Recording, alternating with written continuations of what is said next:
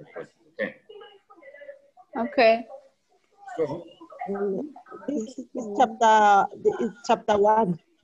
yes, chapter 1. Okay. Okay. So at first we are. Can you see my notes? Yes. You can see what I'm writing, eh? Yeah. Yes. Okay, it's fine. So we are going to start with at first, what is economics? What is economics? So basically, economics is defined as a social science. It is defined as a social science whereby we try to study how different economic agents deals with the problem of scarcity.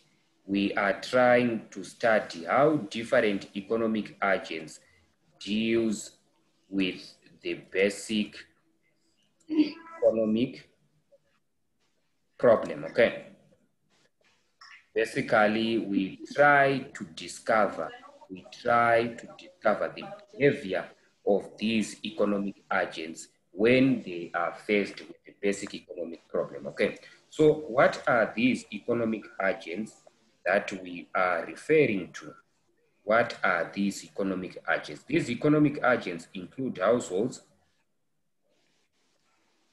they include firms, as well as any government unit. Okay, any government unit. These are the economic agents we are referring to. Okay, and we are saying that the economic, since it is a social science, we are trying to study how does households, how does firms, how does government units deal with the basic economic problem, and the basic economic problem is known as scarcity.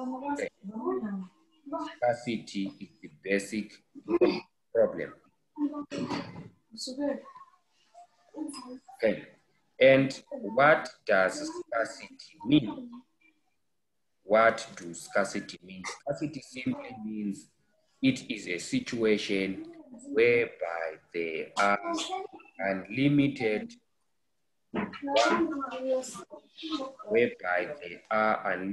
ones versus limited resources. Scarcity prevails whereby we have unlimited ones versus limited resources.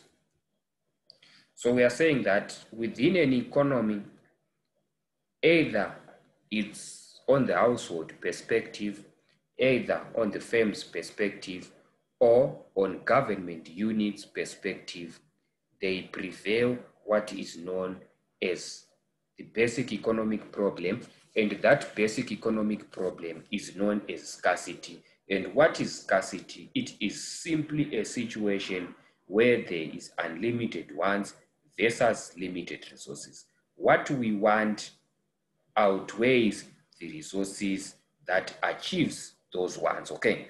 So let's say scarcity that is prevailing on a household level. Let's take for example, let's say we have a household. So a household are also individuals, okay? So we might take an example of one individual whereby this individual have limited resources against unlimited ones. Okay, this individual, for example, might want to buy an iPhone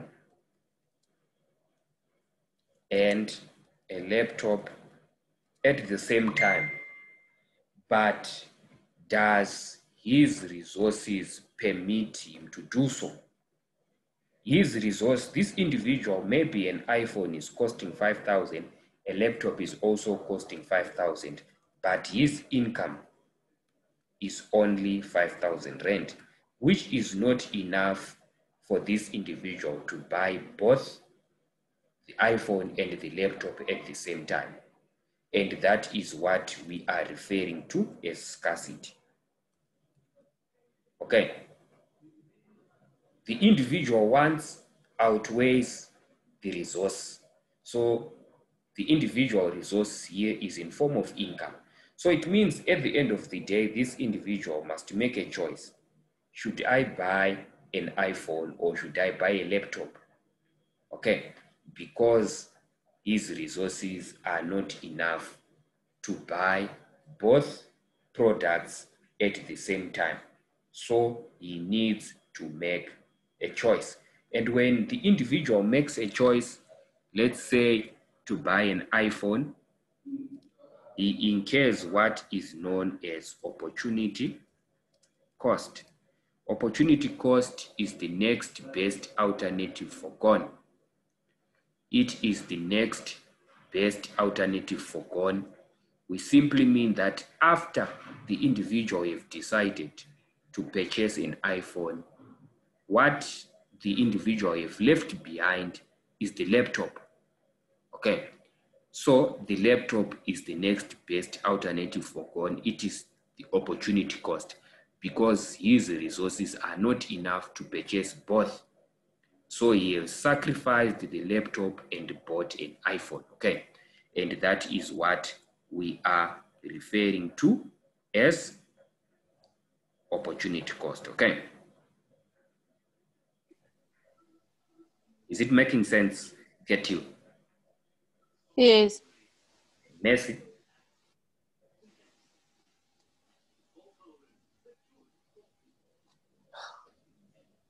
Okay. So, this is with regard to the basic economic problem. This is regard to the introduction, okay? So, we have defined what economics is. We have taken a look on the economic problem, and we said the economic problem is scarcity, which prevails on individual level, firms level, as well as on household level. Okay. Hello? Can you hear me? Hello? Hello? Okay, can you hear me? Hello?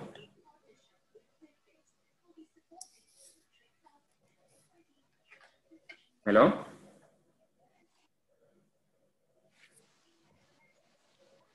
No, it seems like we have a network problem. I can't hear you now. You cannot hear me?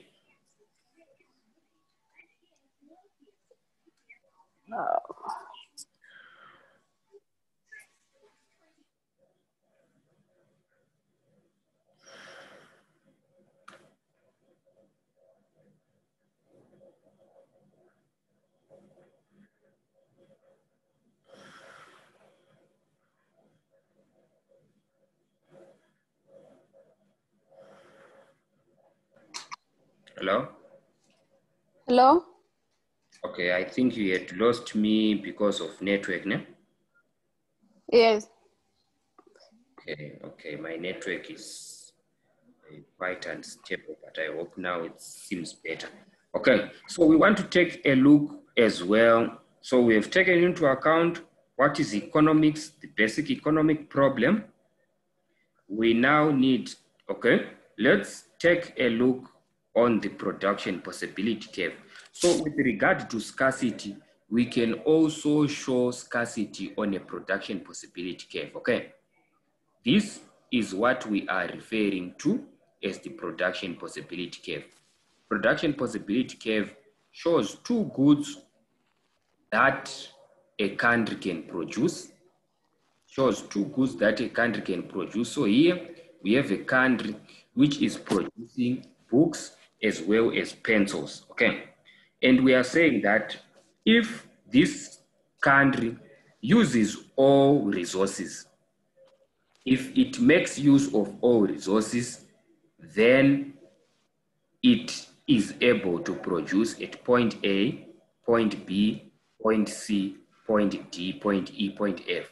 So on the production possibility curve, is whereby it makes use of all available resources.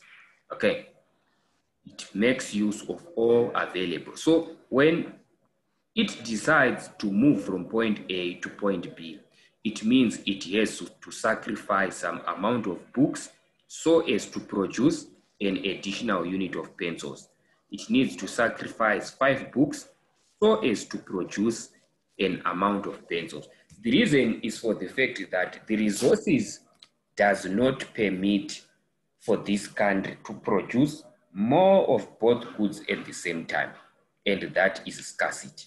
So point A, B, C, D on the production possibility curve shows the full utilization of the available resources. Point G is an unattainable point. It is not able to produce at point G. Why? Because the resources that are available does not permit it to produce at that point, and it is a point that shows scarcity. Okay. Okay.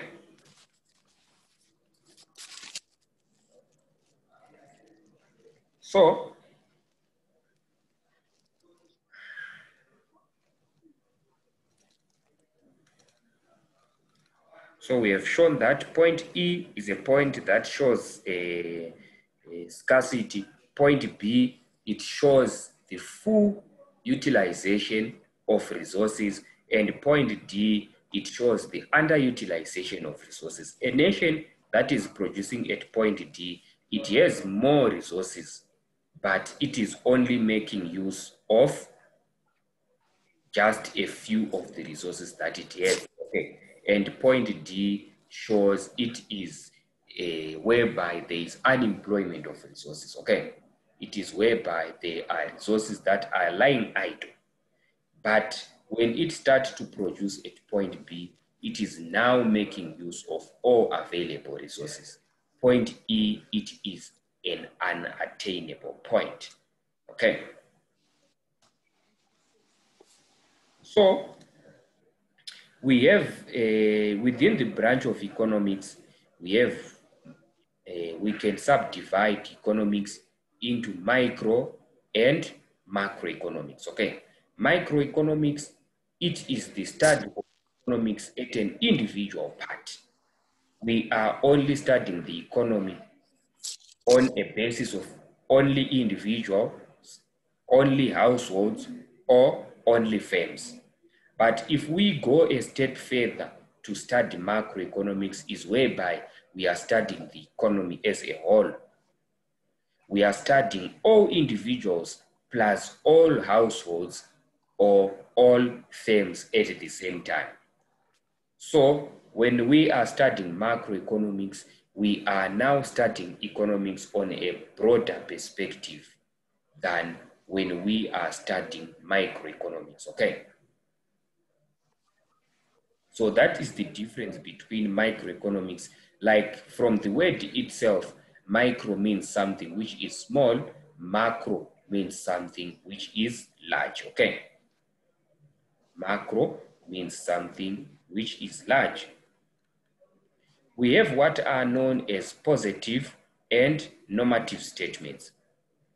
Positive statements are fact-based. They cannot be disagreed upon.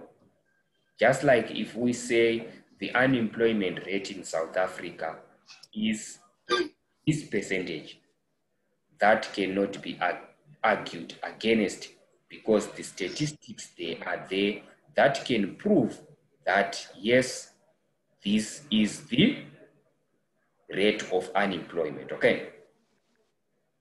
Normative statements, these are statements that can be argued against. Why?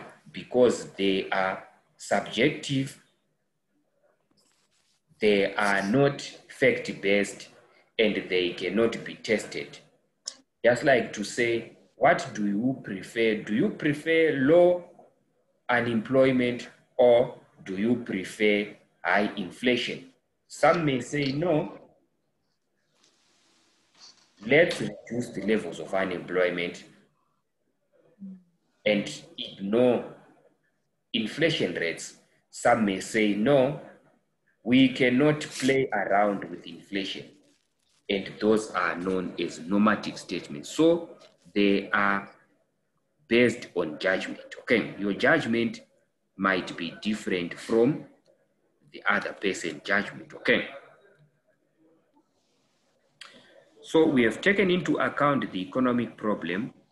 We have taken into account the economic problem and we have defined it.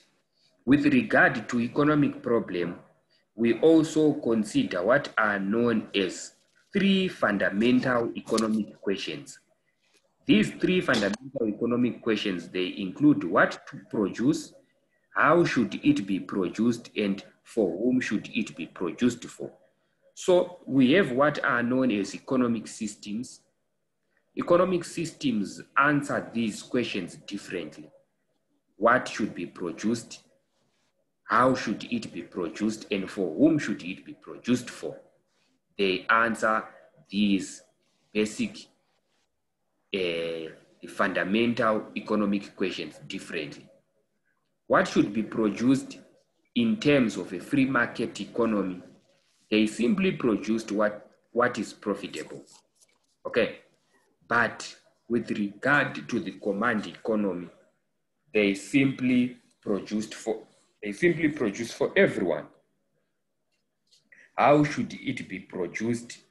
Basically, the private sector answers this question by the fact that they want to produce in a manner that is very cost effective. But in a command economy, the government it does not matter. It simply wants the product to be available. So that's why at times you can see that the government can continue to run projects, can continue to do its business even on a loss. For whom should it be produced for? With regard to the free market economy, they only produce for those who can afford. But with regard to the command economy, they produce for everyone. Okay. So if you go to a public hospital, everyone can be assisted. But if you go to a private health facility, you can see that they only produce for those who can afford. Okay. So we have different kinds of goods. We have consumer goods. These are goods that are produced for the final consumer. Okay. We have capital goods. These are used to produce other goods. And final goods are almost the same as consumer goods. They are produced for the final consumer. Intermediate goods are like inputs. Private goods, they are produced in the private sector. Public goods, they are produced for everyone. Just like street lights, they are produced for everyone. We have free goods in which you do not pay, just like air, just like sunshine. Economic goods, these are produced with scarce resources. They are produced in the private sector. Homogeneous goods, they are uniform, they are identical, just like water. Heterogeneous goods, they are different in every manner. They are known as heterogeneous goods. Okay, so we have already taken into account the production possibility curve, whereby we said that within the production possibility curve, it shows two goods that a nation can produce. Point F is the underutilization of resources. Point A, B, C, and D, and E is full utilization of resources. Point G is an unattainable point. It is an unattainable point. Okay, so the PPC is also subject to shift.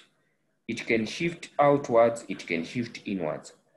When it shifts outwards from AE to HI, this is known as economic growth. When the PPC shift outwards, it is known as economic growth. It can also shift from here and shift inwards, okay? That would be a negative growth, okay?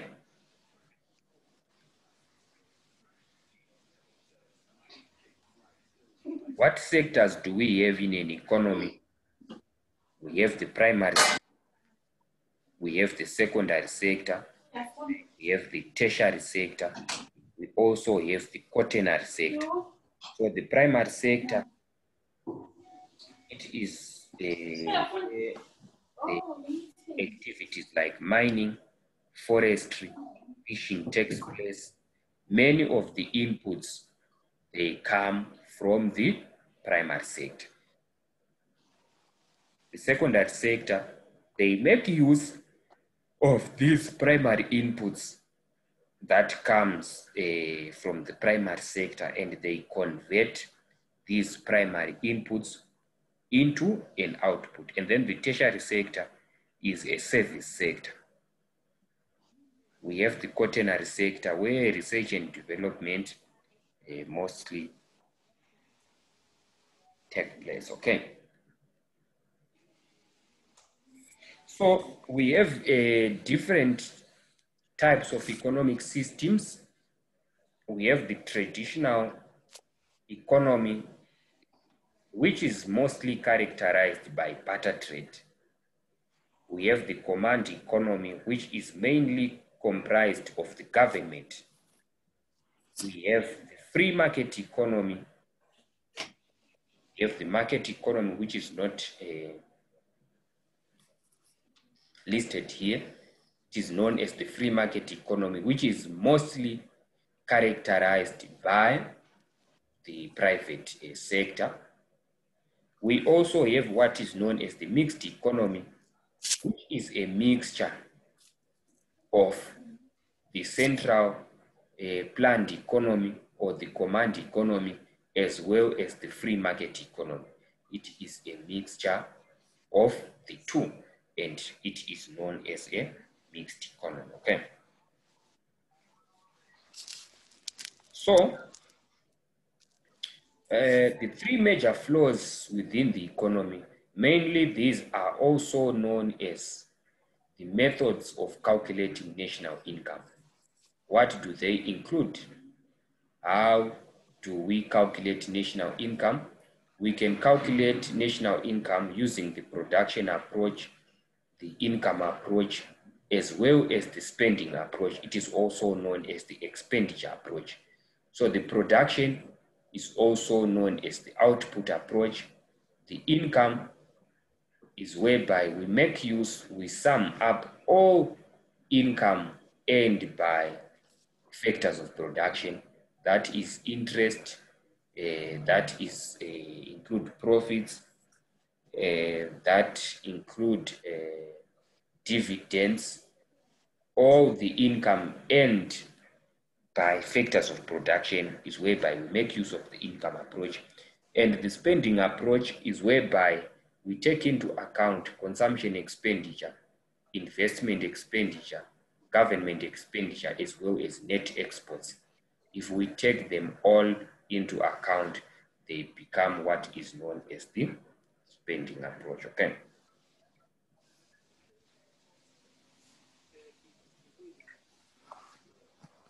So we have stock and flow variables. Flow variables is measured over a specific period of time. If we measure variables over a specific period of time, let's say over 3 months' time, it would be known as a flow variable.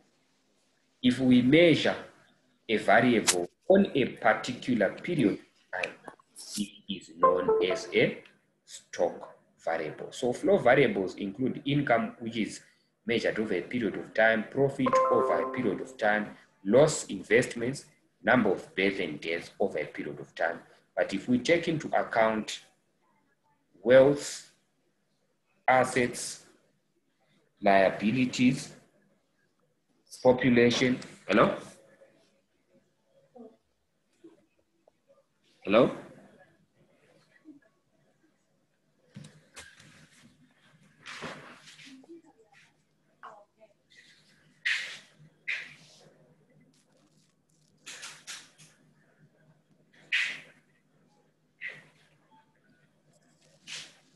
Hello? Hello?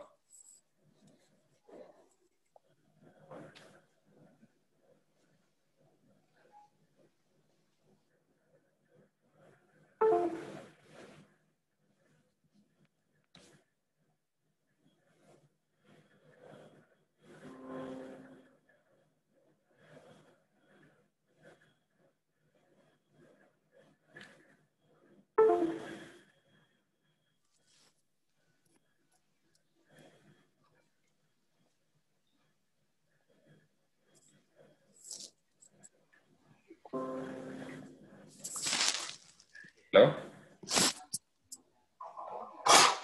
Hello? Get you, right? Hello? Hello? Hello? Can you hear me, Ketu? Hi. Okay, can you? Hello? Can you hear me? Yes, I can hear you. Can you hear me? Yes, yes, I can hear you. Okay. Okay. So we have taken a look on what are known as stock variables, what are known as flow variables. You can hear me, right? Hello?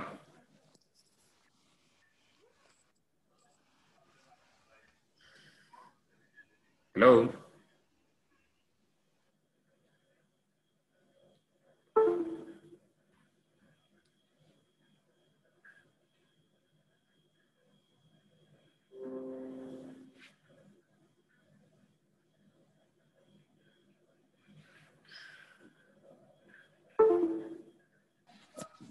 Hello? Hello? Hello, hi. Hi. I think it's a network. Yeah, it now starts to. Messi, can you unmute yourself?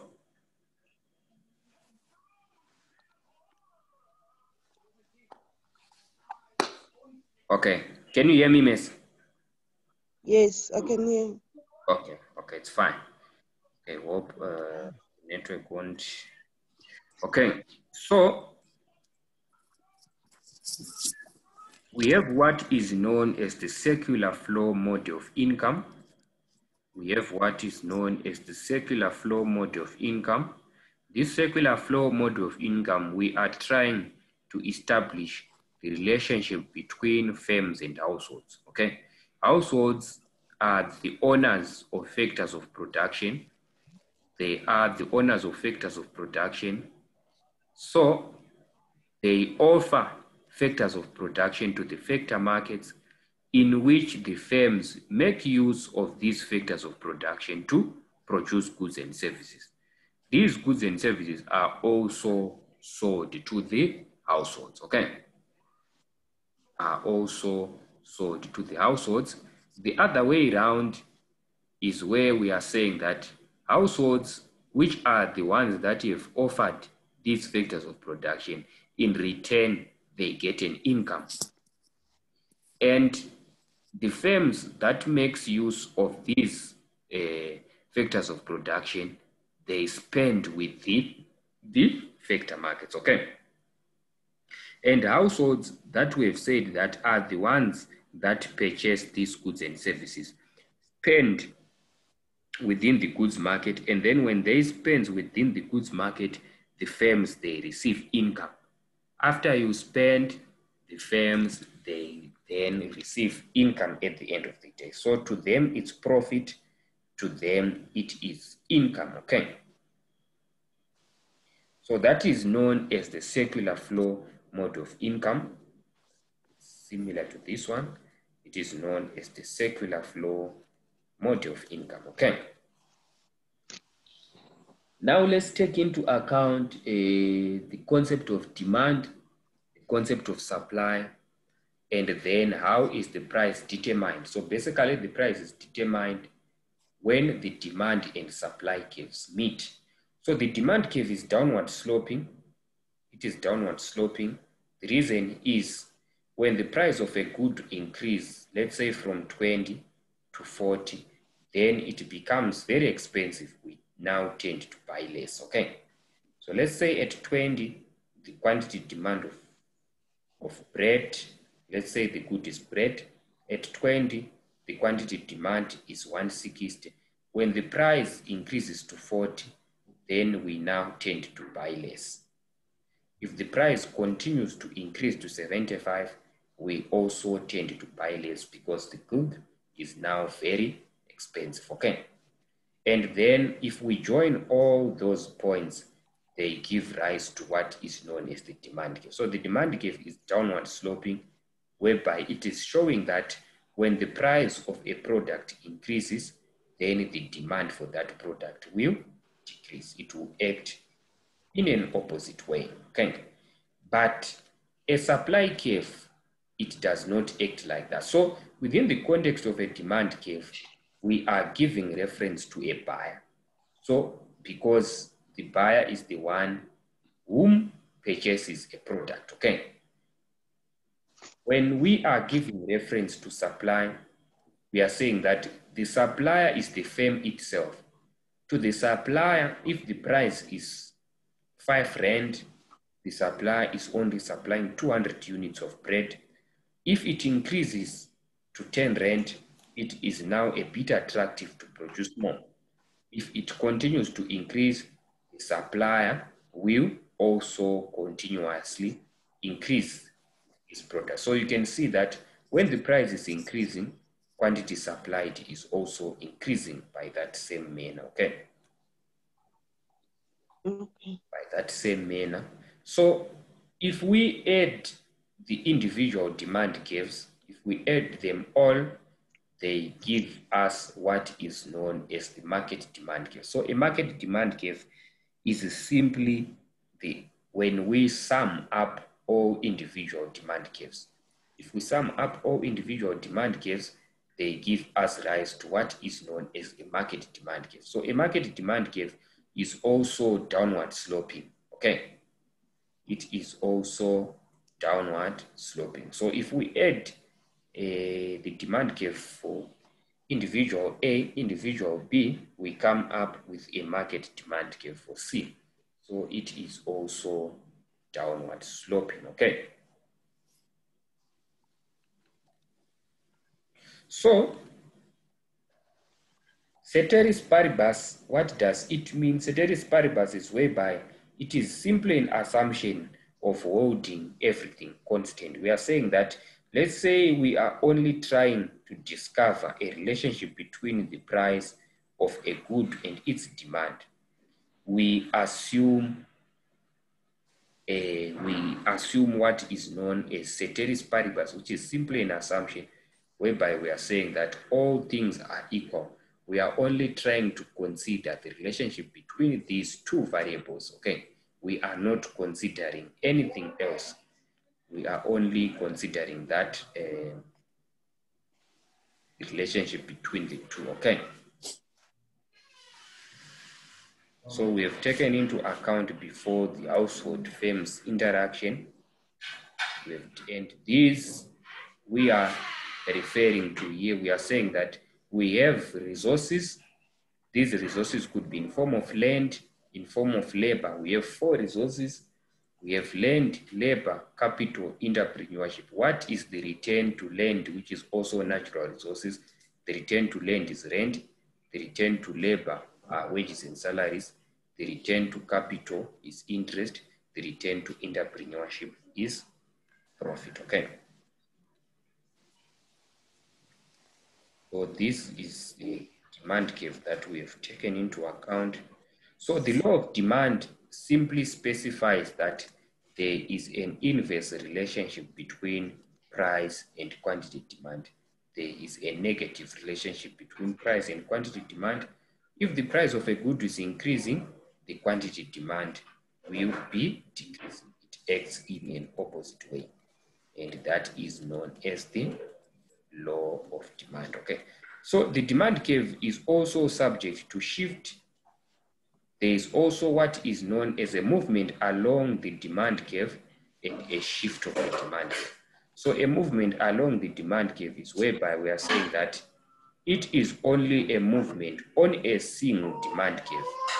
It is only a movement on a single demand curve, but whenever there is now a shift of the demand curve